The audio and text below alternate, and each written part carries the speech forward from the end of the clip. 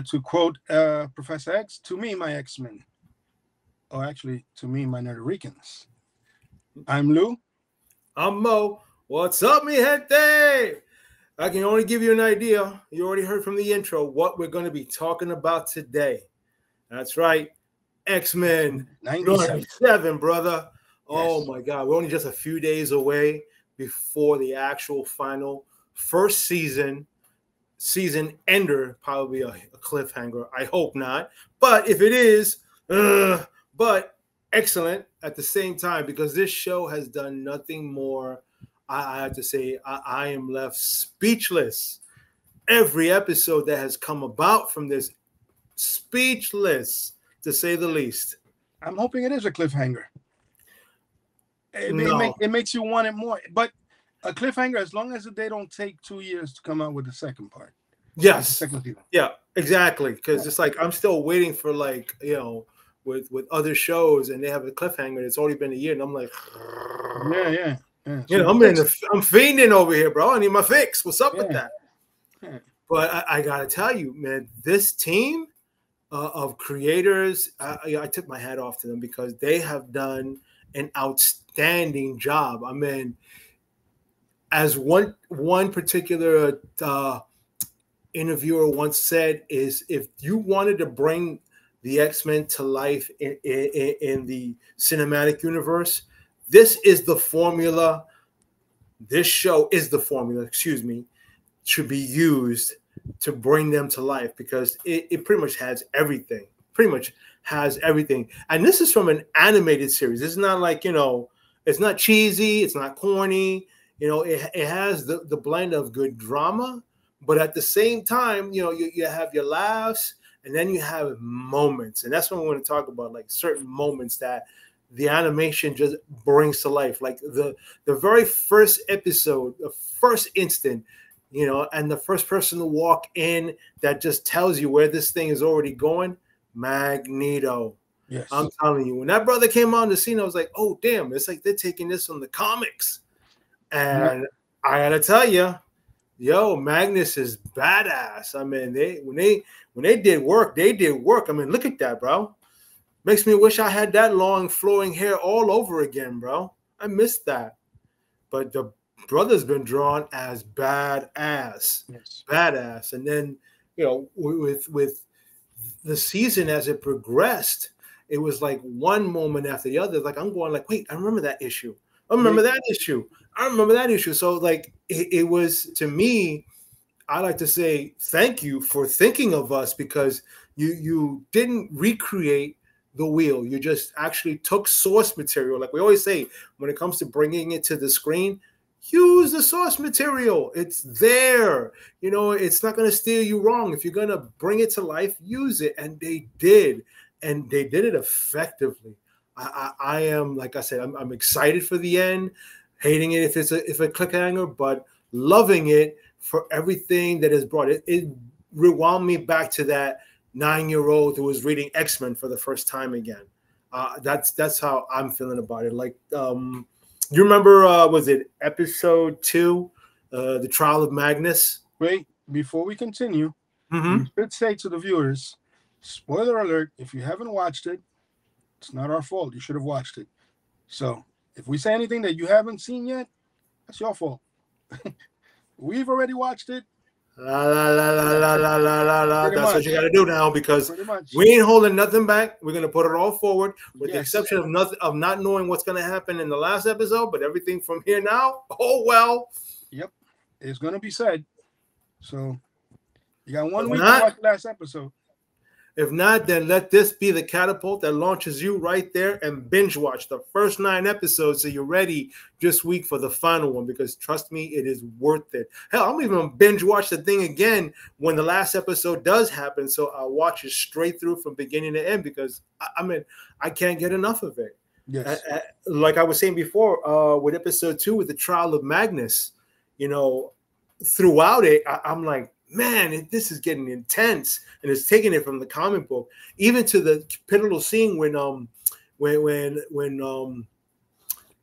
Storm, that's right, Storm actually dives in front of Magnus. and takes a shot for him. I'm like, what? Yes, I'm like, what? And that shot takes away her powers altogether. It was from what Hank was saying, that the same method that was used in the collars to take away their powers, the radiation, was tripled in that gun, to the point where the effects were permanent. I mean, there she is. She's actually putting her life on the line for him. And they were all, I mean, remember, this is the X-Men's greatest enemy. Now their mentor, their, the guy that's leading them. So I'm like, what? Yeah. And then what he did after. Oh my God. When he is the most powerful mutant. He's they got alpha, betas, and everything of mutants, but Omega, he's beyond Omega. Yeah. He's him, Jean Grey, and Storm are beyond Omega to me. Because Storm is considered an Omega. Yeah. She's an Omega. She's an Omega. I mean, this man, to make his point clear to the tribunal, he actually just like took the gunman, put him on a platter that he ripped off the wall, and then took the whole stage where the three were sitting and took it up into the stratosphere to have that conversation with them. Yes. And I'm like, oh, I thought he was going to drop him. I really was like thinking, nah, come on, this is kind of like a kid show. It's like, is he going to drop him? But I'm like, he didn't. And I was surprised. Yes. I mean, he has them right. I mean, it's like he has them right there. And he reminded them, he said that he is doing what he is doing because he made a promise to his old friend, Charles.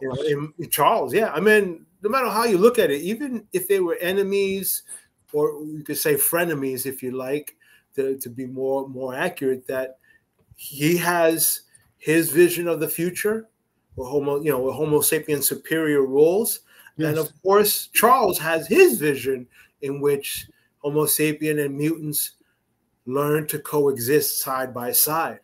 Now, which one would you agree with? Well, here's the thing. As I said before a while back, as a kid growing up in the hood over in 116th, 2nd, and 3rd, I was a nerd, and of course, it was frowned upon in those days. So learning about life came in the form of television and comic books. So I didn't learn really much about racism. I was never allowed out in the streets too much. My parents were very strict, so comic books did, and X-Men was the forefront. It made me understand what racism was about. Now, taking that all in and just watching how the story progressed, it's like I agree. I lean a little bit more towards Charles as far as coexistence is concerned, because that's where you really want to go. But I can't blame Magnus for doing and behaving the way he is. I can't blame him, because remember, he's a Jewish child from the concentration camps, and you see that he's tagged. He's got that number there. So no one knows more of when it comes to genocide and oppression and being and just living day by day, whether or not you were going to live the next day, whether or not a Nazi was going to come and put a bullet in your head just for who you are. So, that's a heavy, and I'll say burden for a kid young to live through, and then to grow up and know that you have abilities, and now people, fear and hate you.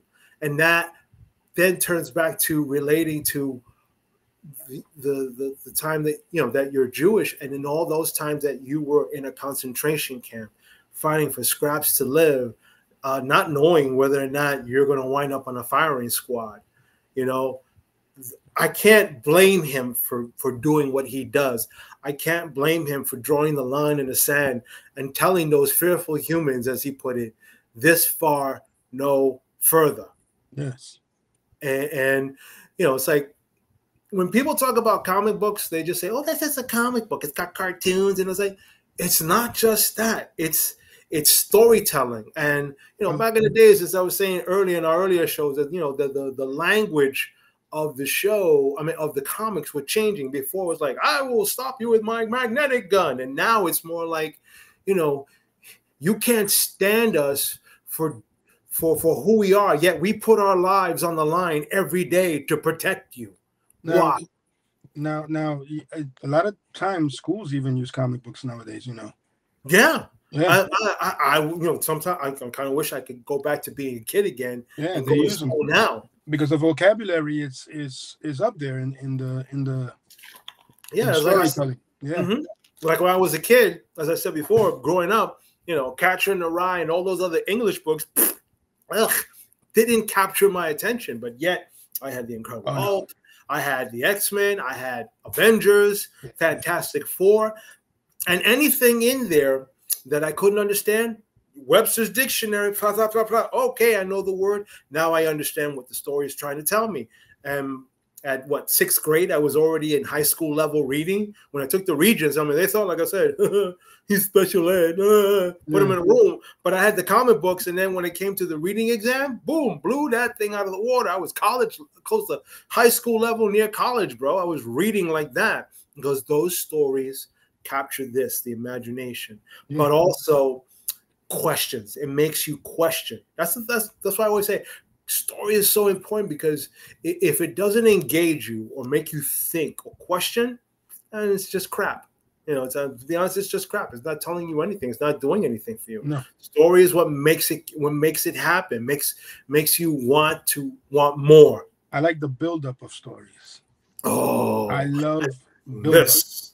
This is build up. This show, and like I said, taking it from the source material, it is a build up.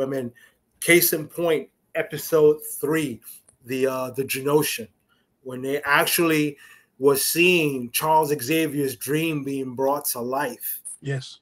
And then, of course, the whole progression of the fact that the United Nations decided that they're going to, 1, forgive Magnus, 2, introduce people from Genosha, mutants, into the United Nations. So now they have a place and a voice. So progress, great progress. And then without warning, the Sentinel arrive.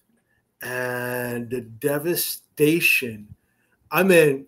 It's a car. Okay, it's an animation, but when you're watching that scene and watching that Sentinel shoot a blast, wiping out people, that was in itself genocide. Did it remind you of anything that's happening in today's time? Yeah, what's happening in the USSR? With Ukraine. Also, the devastation with what is that? Israel. Yeah, it reminded me of that. Yeah, war is no joke, but this was more than war. This was, like I said, it was an actual genocide, extermination of a people. You actually felt this episode because hell yeah, you saw growing up, they were just dying. They were just. This thing stood like something out of and I had to say it in comparison, a Godzilla flick, and it's shooting a ray down. It's this huge monstrosity, and it's just wiping out everyone. Yeah. And it's like, and I'm like, what? You got to be kidding me! And I'm like, this is an animation, but I'm like, I'm feeling it, and then the 2 scenes that really hit. I'll be honest, like, yeah, there it is. It's just. Bam, destroying everything in its path. And Magnus, at one point you could see even that he was feeling powerless to stop it. Yeah. But yet there's always that one person that will do it all. They don't care. It is for the salvation of their kind. And I got to give it to Gambit. That one scene where he's just like, the cards are in my favor. And he's going, and he's going for broke. He's going for broke. He's got to stop it. And then just when you think it's like, oh shit, he's got it, clamp. That line, boom, stabbed. The face changed from like, I got you to, you got me. And I'm like, what? Yeah. And then just seeing how that master mold is just holding him above and just staring him at the face saying, mutant neutralize. And of course, those famous last words of his in the show. And the name is Gambit. Remember it. And then he just charged the line, which connected it to the master mold. And boom. Yeah. Gone. I mean, literally. I mean, I was like, yes. But at the same time, I'm like, fuck. What? I mean, what happened to Remy? And I'm telling you, it's like when the devastation was over, and I think the most, yeah, there it is. Just right in his face, just letting him know. The name is Gambit. Remember it. And then, bam, laid him out. But then the most heart-wrenching of that story, I mean, I watched like twice. And again, it just had that same effect each time when I watched the end. And that's Rogue holding Gambit, which is something that she couldn't do. Yeah. Couldn't do with him. She couldn't touch him because in fear of her powers and maybe putting him in a coma. And she's holding him and she says, Remy, I can't feel you. And I'm like, oh, wow. Yeah. And it ended just like that. And I'm like, oh my God, you got to be kidding me. I was dying for the following week. Oh my God. It's like, I just kept reliving that moment and seeing it. It's like that image of her holding him like that. And just, That hurted me as much as Superman when Lois held Superman after the death. Yeah, and then of course the funeral, yes, right then and there. It's like the opening scene right there with the whole group there. It's like saying, "Damn, a funeral already." I mean, yes, they're no stranger to it because how many times like they've had that with Jean and now with Remy, and so many of the other mutants that have fallen in Genosha that they were still picking up and trying to revive. And then you have that eulogy.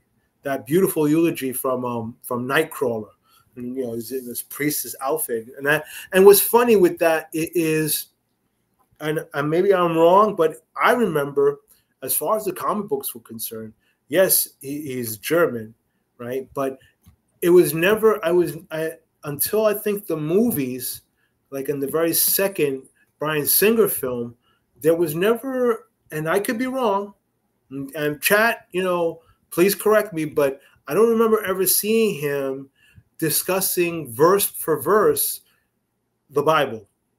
He used to quote it in the comics. Once or twice, I think, not as a constant. Like Beast is constantly quoting everything literature. Every literature you can think of. That's the beauty of him. It's like you can tell he's like the smartest man there is because everything had some quote from literature that he uses for that scene. But I love the right of the writer. With Nightcrawler, no, and then he's standing there and he's wearing a priestess gown, and he's doing this beautiful eulogy for Gambit, stating that he always thought life was like the cards. It was wild, but not, and it's like you're standing like I almost started getting misty eyed because it's like damn, it's like he's really dead. And it's true about his life, that he was a swamp rat. He is his life of crime that he left in New Orleans to join the X-Men.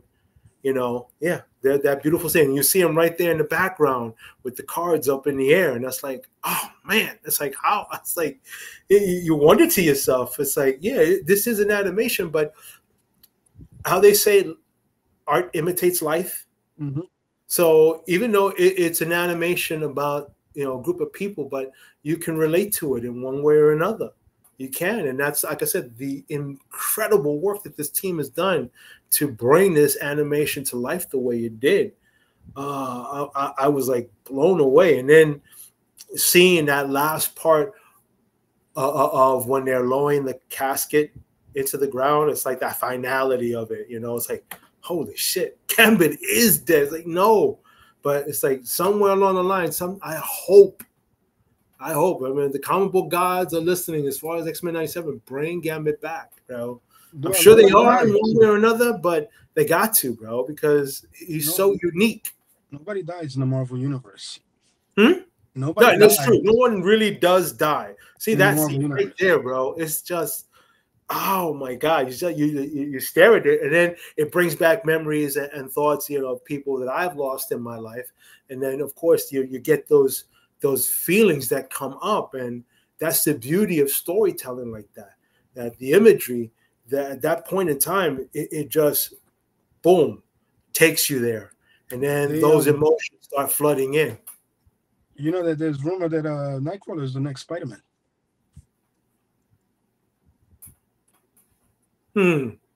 Nightcrawler. I don't know how to feel about that one. He did something in his past that now he's trying to redeem himself by becoming Spider-Man, but around the Central Park area. And but he has the Spider-Man suit and everything. What's funny is that he's a teleporter. Yeah. So I mean, okay, web shooters and stuff like that, but no more he has site-to-site teleporting. Yeah, he won't be using webs. He'll be teleporting. I hope so, because I know he could. Well, I don't know if he can climb on walls. He's very acrobatic, but and that's the thing. If he's doing Central Park, okay, I could see that. But the teleporting, like I'm just trying to picture him in the suit, but we'll see in time if that's really going to happen. Yeah. If that really is going to happen. But hey, anything's possible.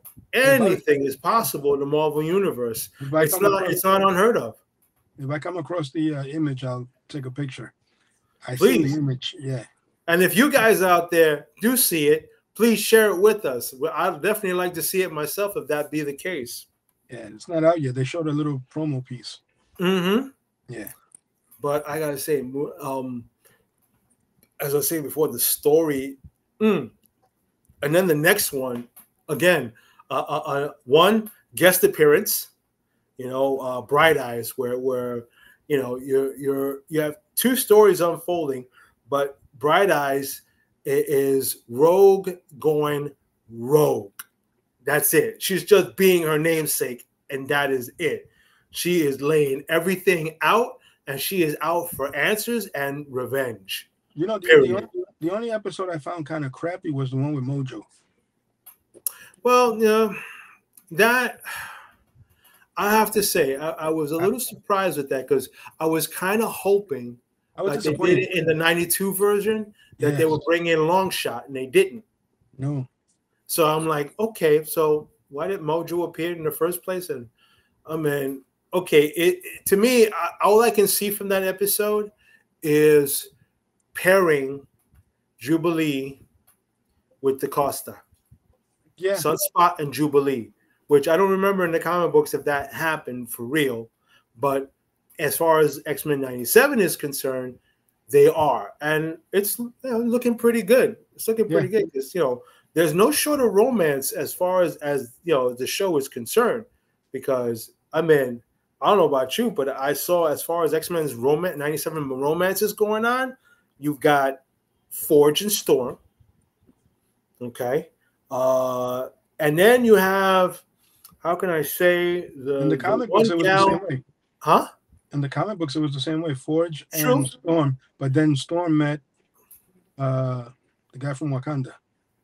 Right, T'Challa. Yeah. And then, of course, being that she's African herself, it was just a matter of time. And then there's the other one, in X-Men 97, you have the duality, the story that that never changes in time. One woman, two men, Rogue, Magneto, and Remy. The love triangle of the three. There's two sets. There's also Scott, Wolverine, and Jean Grey. That too, yes. Yes, Scott, Wolverine, Jean Grey, and Madeline Pryor. Don't forget there are two. Yeah. There are two. So, in essence, you gotta take your head off to Scott, because he's got two of the same exact woman, and he's had them both. It's like, come on, dude, flip a coin, give one up. It's like, seriously. But as far as Wolverine is concerned, well, that's as old as time. There's always a part of him that Jean, how can I say, gravitates to. And maybe it's his animal side, whatever the case it is. But she gravitates to that. Even in the movies, it demonstrated it. And it got real. It got close and intense. But at times, that love that he had for her is what got him to do the things that he did, especially like in the movies, when he had no other choice. But he did it because he loved her. And that was it. Breaking news coming in, ladies and gentlemen. Thank you out there for the chat. But seems like we're going to get our first look at Nightcrawler as Spider-Man. And bring it up, please. Please bring it up. Oh, but so this will be interesting. Now I definitely want to see, There we go. Okay. All right. I'm digging the tail, the whole outfit. The little devil ears on the side. All right. Now I'm excited. Now I'm excited to find out for sure. Look at the ears. Look at the ears. You see the ears? Yeah, I know the pointed ears out of the suit, the tail. Yeah, even the spider symbol is different. Yes, more outlined and a lot bigger. It's like reminiscent of the black and white, the first black and white symbiote. Yes, was stretched out. This one is like the red and black. I'm feeling this, and I think he's got wrist web shooters. Can you get another glimpse of that, please? Right there, up there on his other hand, it looks like a web shooter coming off his wrist. Possibility. I mean, again, he's a teleporter, but I wouldn't put it past him if he had something like that. You never know; it might come in handy. Yeah. But I gotta say, okay, I'm looking forward to seeing this now. Pick it up and take a look and get a feel of what Nightcrawler as Spider-Man. Again, Marvel, no boundaries whatsoever. Not at all. We'll take a character and give him a whole new beginning, a whole new whatever, the next step in another evolution, and which I think, in all honesty, that's the best approach. Like then doing a do-over or another Crisis on Infinite Earths. I'm sorry, guys. I mean, this, but at least you're taking characters and you're bringing them to another level, like what they did with the Punisher, being War Machine, having the War Machine armor. That is another level. So I'm looking forward to reading this. It'll be out, I think, in the summer. Oh, in the summer, that'll be great. I can't wait for that to happen. Cannot wait. And folks, it seems like it's almost that time again for us to open a portal and go into the commercial zone. I'm down. Take us away. And a quick bamf.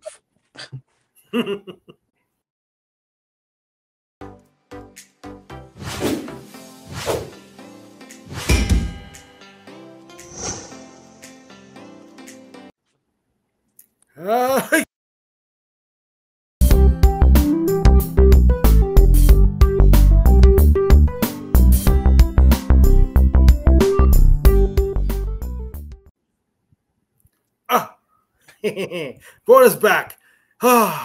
Welcome again, folks. You're on Nerderican. I'm Mo. I'm Lou.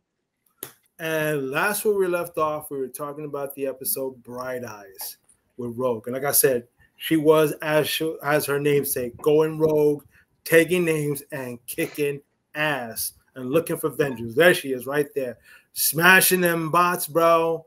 Oh my God. She was putting a hurting on anything that got in her way. And then, of course, I was excited because now, and it was a smart thing that they added and guest starred Captain America. So I was excited to see that.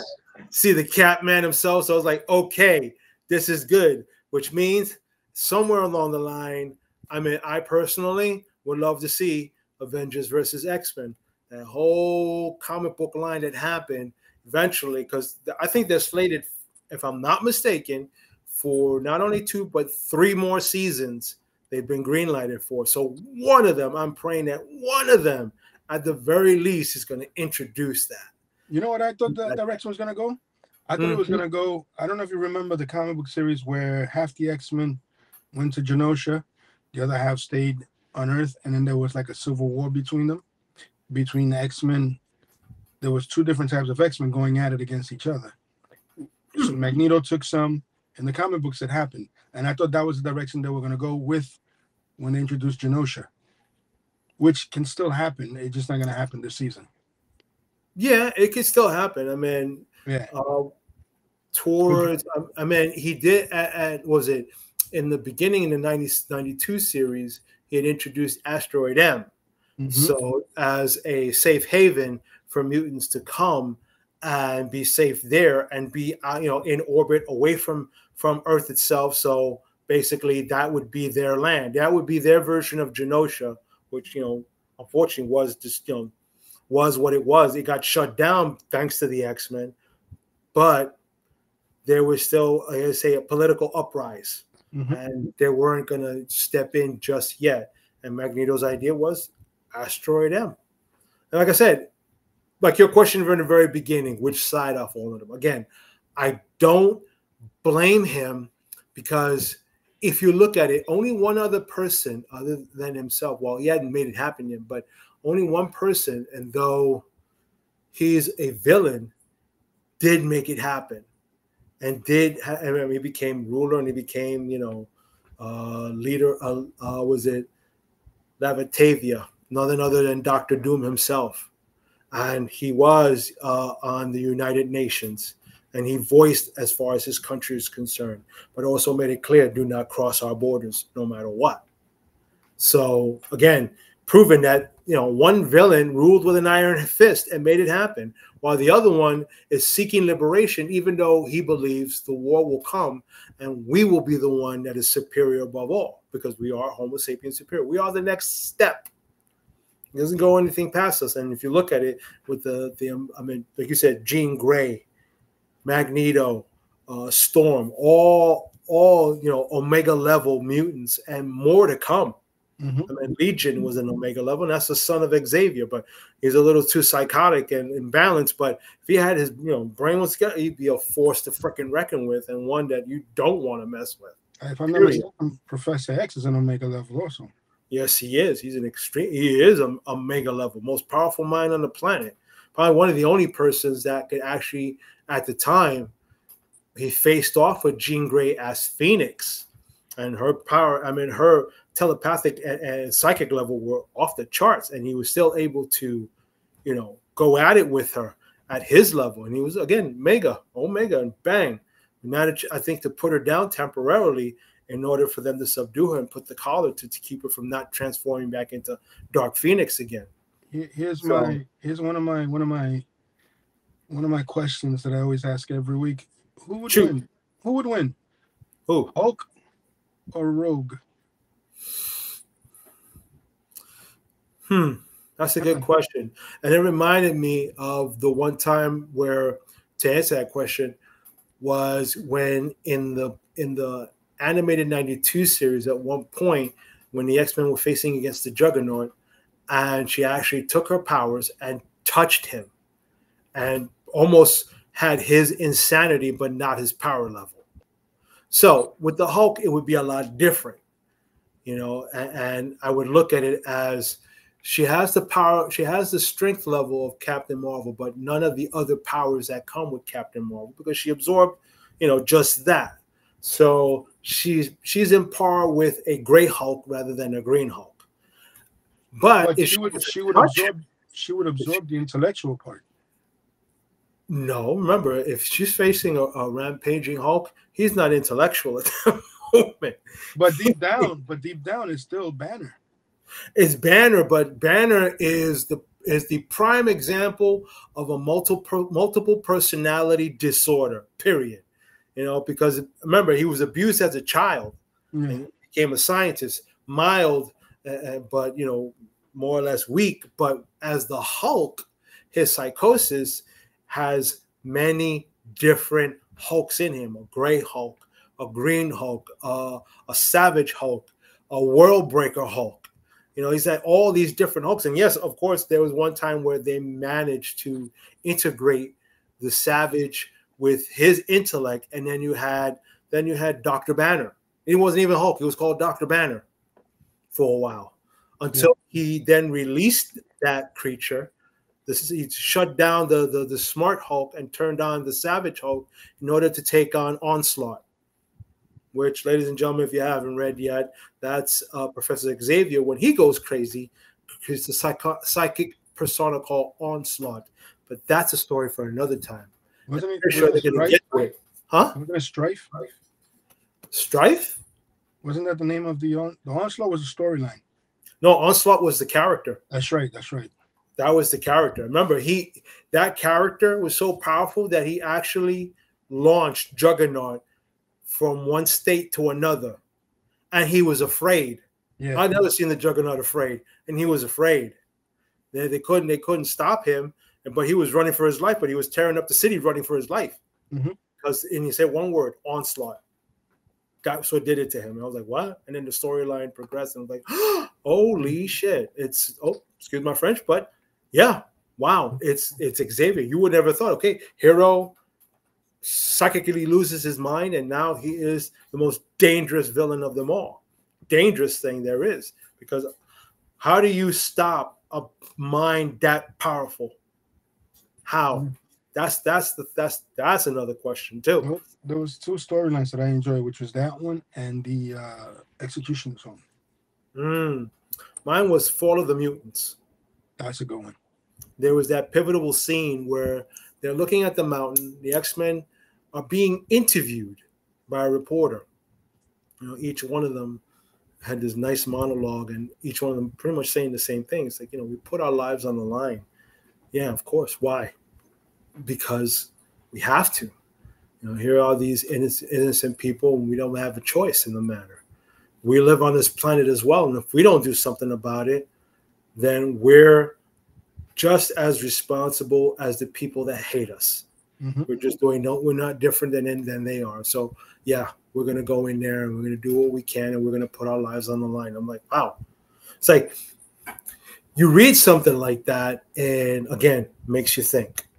It makes you think. So when you step out into the real world and you look at the diversity of the people around you, and then you start to question, it's like, who are you to judge? Except that there are different people in this world other than yourself. That is, without a doubt, the truest thing that there could ever be, because individuality is what makes a person a person. Yeah, there's going to be groups, there's going to be followers, but each one of those followers have their own thoughts as well. They have their own feelings, their own moral core that they follow.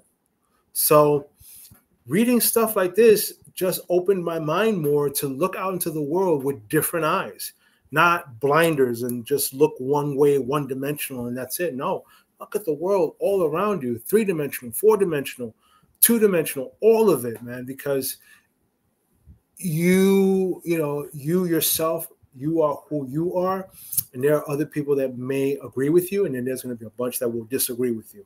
But you have to accept those things, because that's what individuality is. And that's the beauty of what these stories tell you. I don't think on my own, unless I ever came across a situation where I'm faced with it, that I would have ever have understood it, if not for reading these things, for understanding the stories and what they're trying to convey. Forget that it makes me sometimes it'll make me feel angry or whatever, but it engaged my thoughts. It engaged me to think for a second, look at myself and my reality and go, yep, this world is different, and these people are different. That's the beauty. It's the beauty of storytelling. I can't take my hat off enough to these guys for what they've done. And this is just season 1. Just to imagine what season 2 will look like. Yeah. Well, they got to outdo season 1 now. Oh my God! And you have no idea. From the little bit that they show, is going to involve Apocalypse. It's going to involve Red. What's his name? The Omega Red. Omega Red. Yep. It's going to involve a few others. Those are the two that stand out the most to me. Yeah, Omega Red, one of Wolverine's greatest enemies. And speaking of which, is like in that episode, Life, Death 2, continuing where we were left off. Yes. I have to admit that whole thing with Forge and Storm was great. Her finding him, and then of course the reality was that gun or those collars were of his design, because as a mutant, his ability is to create mechanical things. With his mind can create pretty much anything. He's like Tony Stark, but except that his mutant ability sees beyond things that I don't think Tony Stark even saw. Right. And that's that's to show you that that man's ability takes him to beyond genius level, and he can create pretty much almost any device. You tell him what it is, and somehow he's figured it out, and bang, you have it. And that was the gun that crippled her, took her powers away. But he found the opposite to bring her powers back. And then you could see, like, when it happened, she then dawned on the black suit that she had. Oh my God, I love that one most of all, because the one with the mohawk, but they went from the mohawk and then boom, the long flowing hair, the whole black. Oh man, she was up there in the clouds all over again, just hovering over, showing that she is a goddess. Mm-hmm. That she is the goddess of the storm.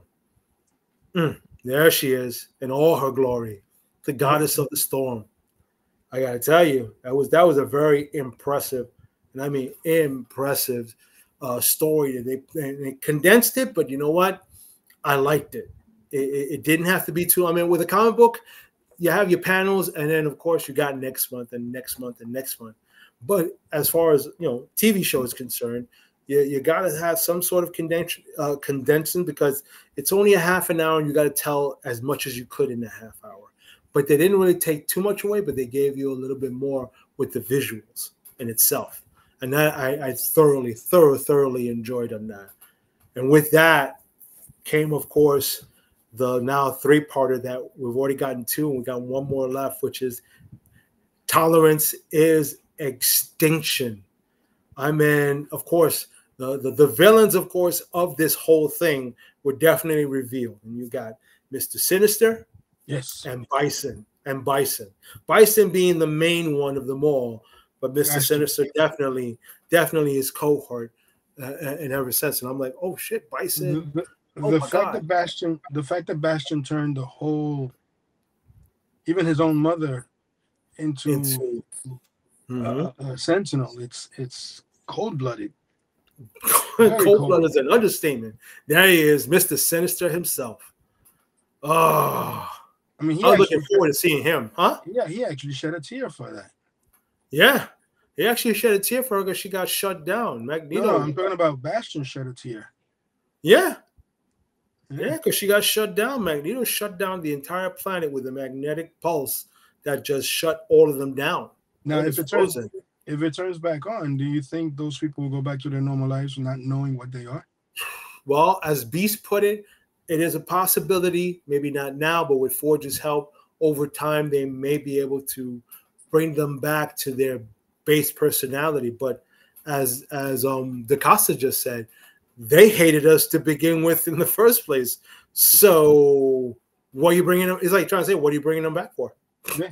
Like you hate us all over again? I mean, again, that whole Xavier, coexistence and Magneto with, you can't blame them. You got to draw the line in the sand, and sometimes you just got to go, hey, too bad. You got in with the wrong guy. That's what happened to you. Oh, well. Like we say in Español, ¿Quién te mandó? Bueno que te coge. Mm. Simple as that. Simple as that. But Bastion, I have to admit, bro, it's like I was not looking forward to that. And yes, this pivotal scene here when actually Magneto brings back Asteroid M, and he's facing who else in the wheelchair when we thought he was all dead, and he comes back. To me, my X-Men. I'm like, what? It just makes you think, and underestimate the power of the handicap. True, but here's the thing. And one of them kind of put it out there, and he didn't really he didn't put it out there, is that you abandoned us to go with your Shi'ar bird. I'm pretty sure he was trying to say bitch, but again, it's still a kid, still a TV show for adolescents. Yeah. But it's kind of true, dude. Just like you didn't die, and you went and go hanging out with the girl that you love because you wanted love all of a sudden. And then You didn't give the X-Men over to Jean and Scott because you wanted them to have a normal life so they can have a family and Nathan and all of that. And you gave it to Magneto, hoping that Magneto would actually change his ways and follow your path. And again, for a moment, he did. He did walk that road. You ever seen the series Wolverine and the X-Men? Was it Wolverine and the Yeah, Wolverine and the X-Men. I caught it a few times. Right, it was good. And it was. To me, somewhere down the line, Wolverine becomes leader. And I thought this was going to be one of those times. Well, in this X-Men 97, I think they were also, like with Colossus and Wolverine and the Asteroid M, it also was giving a nod to the very first ever animated feature of X-Men. I remember getting it, and I dare say this, on VHS back then when it first came out. But then it didn't, like after the first episode, it didn't go further than that. And that was X-Men. Was it Pride of the X-Men, Kitty Pryde? That's when Kitty Pryde, otherwise known as Shadowcat, was introduced. They had that crazy song, X-Men, X-Men, this is the day. And it's like, wow. I was looking at it for the first time. And true story, when I heard about it, I was going to run to the first comic book store I could find to get my hands on it because I wanted it. That's how I was, like, I got to have it. But on that weekend, on that Saturday that I was ready to go, I got bit with the worst stomach virus ever, bro. I think I lost 30 pounds from how many trips that God knows to the bathroom. That I was like hurling out everything, bro. It's like if I had nothing else, I probably would have hurled out an intestine. That's how bad it was. But it's like my mind was stuck on, I need to get it. I gotta have it. 24 hours later, I managed to get the bug under control, and I woke up. Next day I had already just broke my fever because I was like sweat dripping down me because I wrapped myself in everything I could find. If I could fit myself in the freaking microwave, I would have, just to break my fever. Right. I would have, just to break my fever, because I had to get to that damn comic book store, and I did. Still sweating with a cold sweat, but good enough to go, here you go, here's the 20, give me the tape, go back home, sat down, recovered the rest of the weekend watching that video with my daughters. My wife, my ex-wife at the time, looking at me like, you went and got a video? I'm like, and? I looked at her like, go ahead, say something. I will puke all over you. I swear to Jesus, I will. But that's how I wanted to see it so bad. It was good. But again, like you said, it was on the cheesy side. I'm surprised. Back in the early 80s, it was more on the cheesy side with the cutesy music and the funny dialogue. It's not like this now. I mean, this is like mirroring the comic books. It's like as I said before, you brought it to life, animated life, but you brought it to life. Now, if you bring it to cinematic life, you got the formula. It's right there. Do what they did. Boom, repeat. It's not a shortage of. It's not. There's nothing of a shortage of actors. I would say, like you say, it's just the direction, the director. And it's like saying, dude, don't corrupt too much of it with your own vision. Just try to take it and bring it to life. Don't destroy what it is because you envisioned it something. I don't give a damn what you envision. Bring it to life. That's it. Point is. I'm surprised that the Disney didn't bring back the 92 series. Well, it's on repeat somewhere either on Netflix or some other, right? Or maybe on Disney. No, it's not. I looked. It's not? Oh, damn. No. Okay. Disney, bring it, because if you're playing this, you should be playing that. Well. Yeah, exactly. It makes sense for people then who never watched it can go to it and watch it and then boom, chime in on this one. But yes, there is a very, very big difference in contrast. I mean, the animation is still the same. The voice actors are the same too, from the old series to now. Not all of them. And now should bring back all of them, most of them, to reprise their voices. Wolverine's voice is not the same. No, it's not. But Beast is, Storm is, Jubilee is, and I think Gambit too. Scott, I think so as well. I know for the first three I mentioned are definite because they're going to be signing autographs at Brooklyn Comic-Con. And I already saw that they're definitely going to be there signing autographs. But the artwork in '92 version is a lot better. In the '92 version or now? No, the '92 version. You sure? Because quite frankly, I'm looking at like Rogue had more curves, which now she looks kind of frail. You mean malnourished? Because yes, malnourished. Okay. Yeah, and Jean Grey looked again much prettier. Mm-hmm. Like the artwork was different. They actually took it from Jim Lee's design. Okay. And Jim Lee did the ultimate design for the X-Men. He was like, it's Jim Lee. Come on, it's Jim Lee. Hello. Exactly. Yeah. You're not going to get sloppy work from that, bro. No, not at all. Not at all. Cable was a lot bigger in the '92 version. A lot bigger, but in this one, he's not small. He's still not small. He was brolic. He was. Yeah. He was steroids. Yeah. Yeah. That's why it was like when I saw Josh Brolin, it was like, okay, shouldn't he be taller? But then I saw how, he put in time in the gym, good time in the gym to really look solid. I mean, yeah, the prosthesis, makeup and stuff was great, but everything else was all him. And they showed when he was doing the workouts, like, dude, okay, you really stepped up to your game on this one, bro. And he looked good. I ain't gonna lie. I'm not gonna lie. He looked, he definitely was a Cable. I mean, like I said, maybe a little taller. That's all. Put a little stilts on or whatever in the boots, but that's about it. Anxiously waiting for Deadpool Wolverine. Oh, that makes two of us, bro. Yeah, that'll be my first time watching a Deadpool movie in the theater. Oh, yeah. I'm definitely going to be there for the theaters for that. Now, on to which is the second to before the final, which is coming up this week.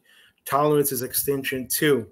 I have to admit, this one, like in episode 3, put me in like the jaw drop. Oh my God moment, bro. And again, like in the opening that was just shown earlier, where Magneto is standing in front of who? Xavier, because he has returned, And I was like, okay, to me, my X-Men, but everybody's against them. And why? You lied, you abandoned them, and to go get yourself some space Gucci. Okay, and it didn't work out. Okay, now you're back. And you was like, everybody go, oh, it's Charles, ¿cómo está? No, that's not happening, bro. That's not happening. Everybody's pissed in their own way, bro. Lucky you didn't get like a fucking Spanish pecosa, mira, doing that to us, sort of thing. But you could tell X-Men was a hit because my nephew doesn't watch cartoons as much. He watches Bluey and all this, 6 years old. But he's now quoting X-Men. He says, "My X-Men to me," to my brother. See? So he's killing it right now. Yeah. Yes. How many times have we not quoted from other cartoons that we grew up on, from Battle of the Planets? I mean, how many times we didn't sit around and go transmute, and doing stuff like that. But that was a testament to the show. I would have, story, boom, we were into it. When the theme song comes up, he's doing the moves. He's doing the moves. At the end, he does the Wolverine fist. It's shout out to my nephew Noah, bro. You gotta love that. You gotta love that. It's like when you see it, it only takes you back to when you were that age, and you're like going, that was cool. That was fun. That was fun those days. So this storyline, and again, the two teams breaking up. But first, before the teams break up, of course, their confrontation with Xavier, like that pivotal scene where now Xavier is confronting or being confronted by Jean and Scott. And then he's explaining himself. And, he was thinking only in their best interest or whatever. But like you, I got called back myself. I had to come back. And then he's got that hand out. And then you just see Scott walking right by him. Like, nah. Like, it's like, if I thought I was there right in the face, a spit in the face or something, bro. It's like a Spanish novela. You waiting for that pecosada to happen. Toma, right? Smack him on the ball head. That's what you get. But he just walked right by him and it's just had that same effect. There you go. Just a back smack him on the back of the head. That would have been perfect right there. I'd have laughed for days if that would have happened, bro. But yeah, that's the smack, bro, because that's what you deserve. That's what you did. And then, of course, them preparing and planning, because Magneto has that magnetic wave around the planet to keep all the Bastion's minions from turning up. Now, the two teams, one to stop Bastion, the other to stop Magneto. And, it's like, then comes like the first team with Morph, Jean Grey, and if I'm not mistaken, Storm. And I love it. That whole scene where Morph turns into the Hulk at that point. The music comes on, Morph transforms, and he's the Hulk. And he goes, Morph, smash. Yeah. And it's like, I remember somebody was bringing that up and said, his name is Morph. And yes, he can morph into any hero and duplicate their powers. But to an extent, because there was a question that was posed, can Morph mean that he's changed into the Hulk? Will he get stronger as he gets madder? No, because his powers, when he uses them, are temporary. So he'll be on Hulk level strength, but only for a short period of time, and then he has to then transform back to himself or into another person or thing. If he went into and transformed into Wolverine, the claws will break off. Okay. Yeah. So yeah. So again, you see that, and it's I mean, I got so much more, but I am being called by the gods one more time, and it seems like another commercial is coming in. So by the spin of Mighty Mjolnir, we will go into a commercial. Be right back, folks, with more Puerto Rican. Yeah. Oh, it's actually the end. That's right. It is the end. How time flies. Well, I'm going to leave you with this thought here. This last image is what really did it for me in watching this last episode. I'm looking forward to the next. And that is the scene, the comic book scene and the animated scene, which shows Magneto ripping out the adamantium from Wolverine's body. That was the ultimate right then and there. That image, like, it took it right from the comic books and brought it right onto the screen. And I'm like, what? Quick message to the viewers. Sometimes we get so involved in our conversation, we forget that the ending of the show or the commercial of the show. So forgive us. Yeah, we get caught up. Can't help it. We're ever loving nerds, and we get into our talk. Yes. And with that thought, I'm going to tell you right now, I look forward to the end of this week coming up to see the last episode, and I hope you enjoy it as much as I do as well. And again, thanks for joining us. Leave a message. Tell us what you think. Give us any show ideas. If we like it, we're going to use it, and we'll definitely, hit you up and say, hey, props to you. But we definitely want to hear from you to let us know how we're doing in our show. So again, I'm Mo. I'm Lou. And we're Puerto Ricans. And until then, safe travels. Later.